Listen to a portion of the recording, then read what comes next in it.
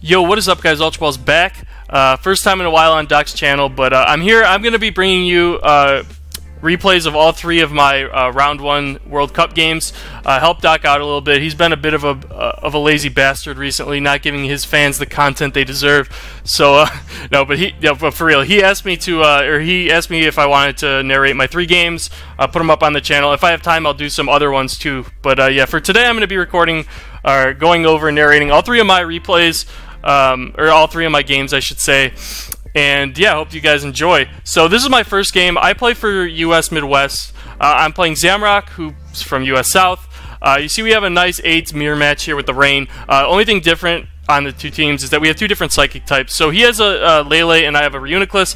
My Reuniclus is Energy Ball, which obviously you see matches up really well here. The reason that you use E-Ball mainly on Reuniclus, I think that's the best coverage move right now on Reuniclus, because it still hits Gren and Tar super effectively without risking missing Blast, but it also means that you could hit Sableye, and it also means that you Oko Quagsire, so it means that Reuniclus just absolutely like devours stall. You like pretty much 6-0 most stall builds, because they don't really use Clef anymore. Most of them are using Quag as the unaware mon, so you just like nuke Quag with like a E-Ball and then they just kind of lose. But yeah, if you're weak to Heatran, Focus Blast is better. But if you hit, like, this seems like Rain's obviously not weak to Heatran. I think E-Ball is infinitely better because it helps in the stall matchups, still lets you hit Tar and Gren super effectively. So I end up leading off with Pharaoh here as Zam leads off with Lele.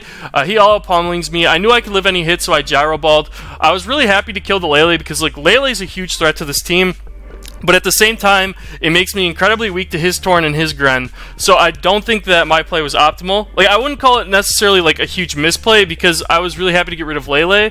But I still think it wasn't the best set of plays that I could have made. After thinking about it, really what I should have done is gone into Torn there because it scouts HP Fire, it scouts Fight Z. Like, the only way he'd stay in there is if he was Fight Z or if he was Specs HP Fire, but why would you be Specs HP Fire on Rain? That doesn't make sense.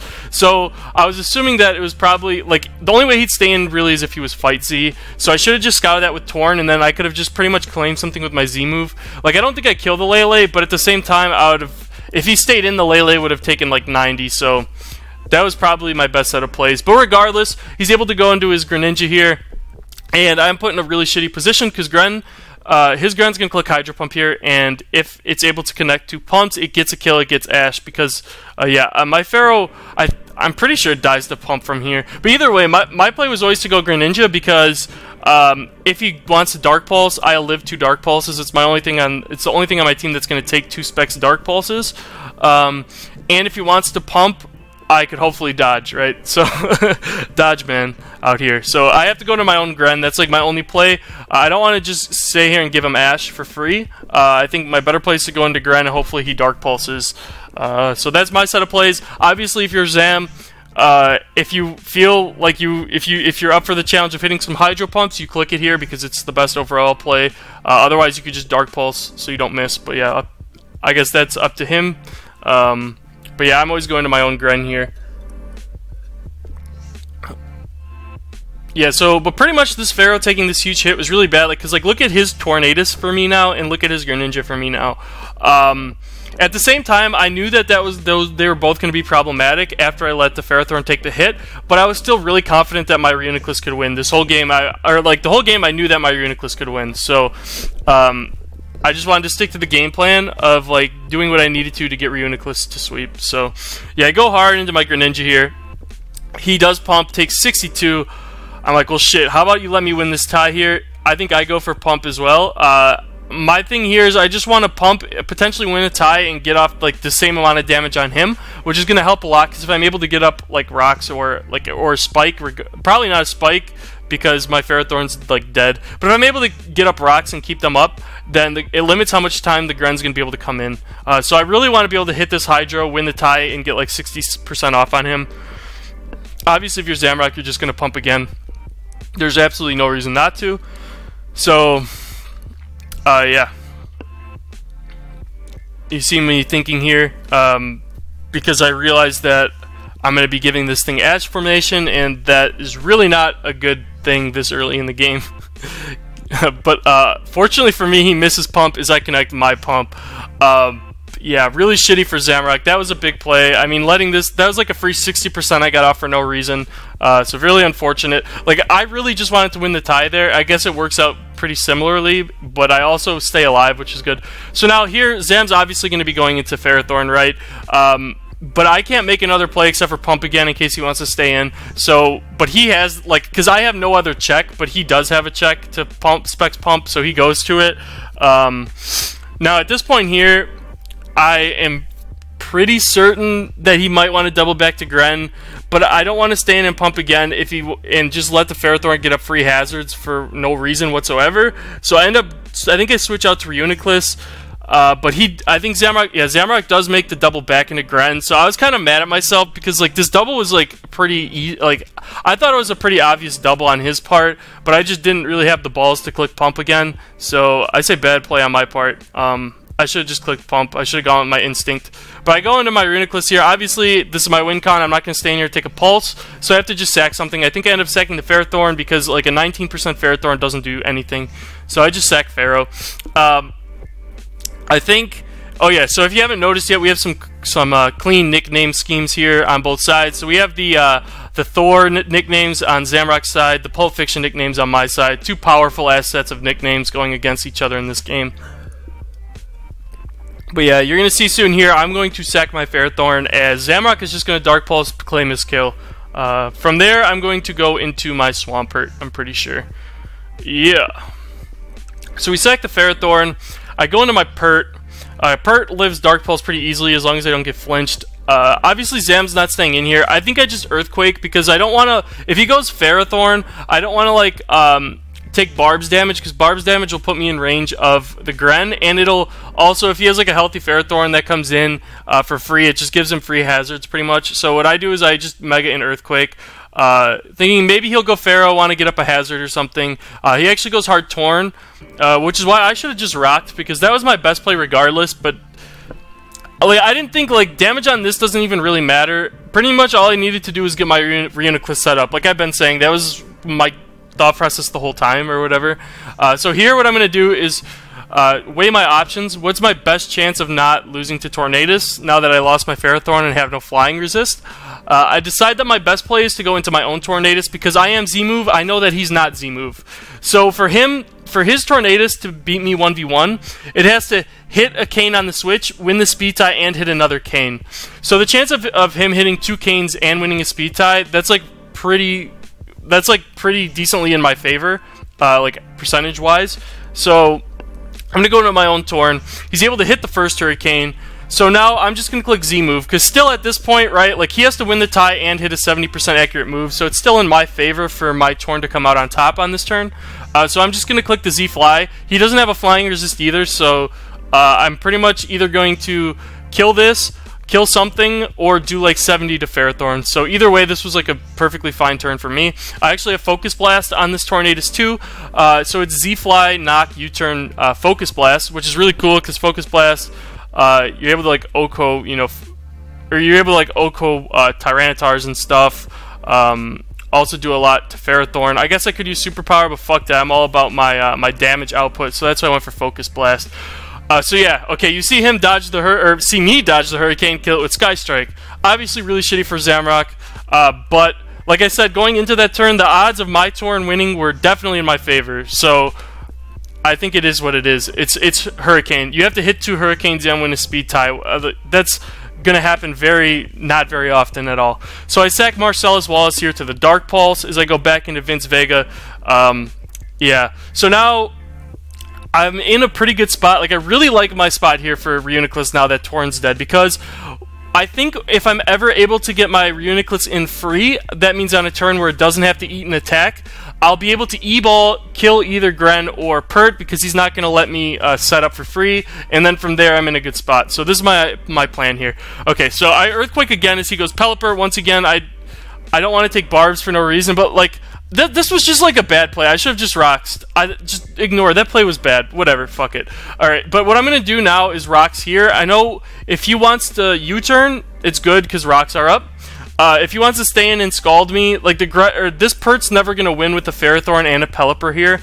So what I want to do is just Rocks up, because that's going to force him to Fog, and that means I could get my Reuniclus in for free without taking damage, like I was talking about before. Because if I switch my Reuniclus directly into a Scald, I'm taking like 35%, or 35 to 40, I think, or some shit like that, which is like, obviously was really bad.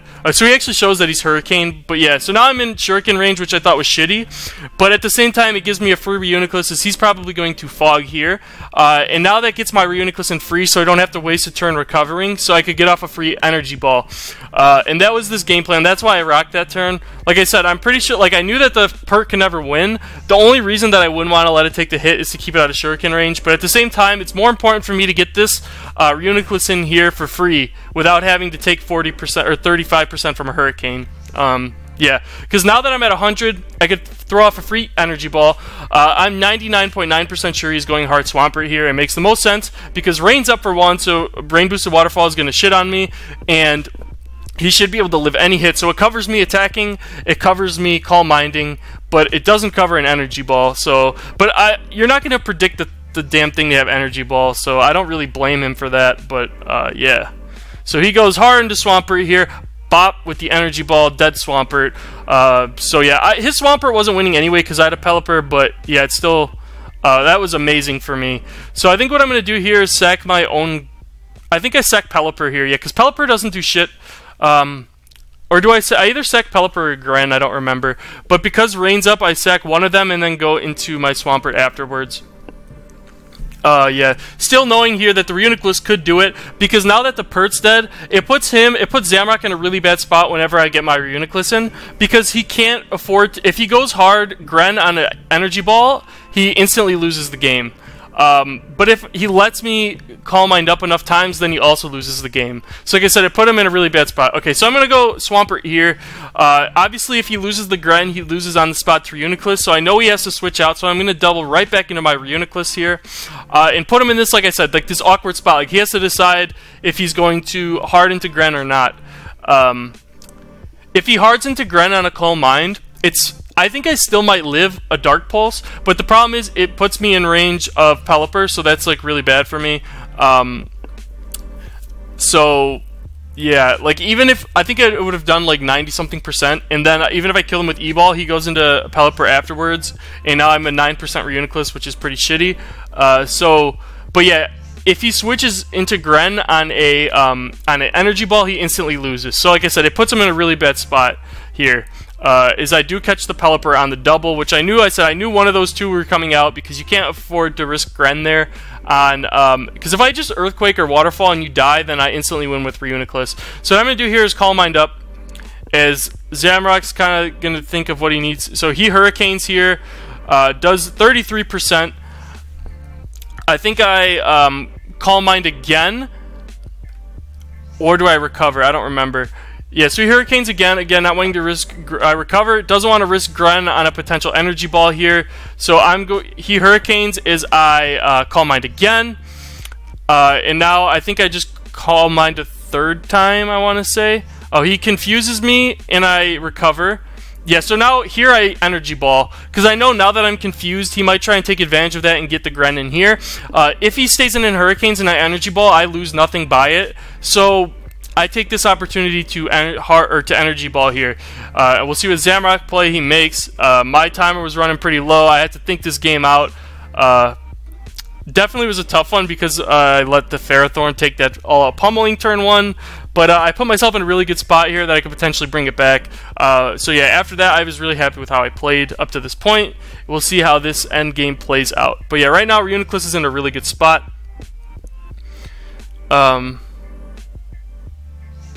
Yeah, okay, he's still thinking this one through. I guess I was thinking through as well. But yeah, I end up clicking Energy Ball here. I feel like like after thinking about it, it's very risk-free for me to click Energy Ball.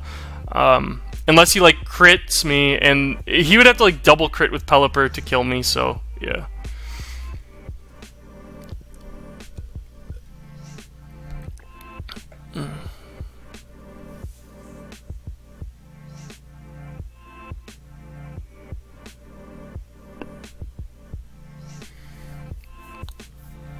Shit, sorry about that. I didn't know what else to say, so I was just quiet for like 30 seconds.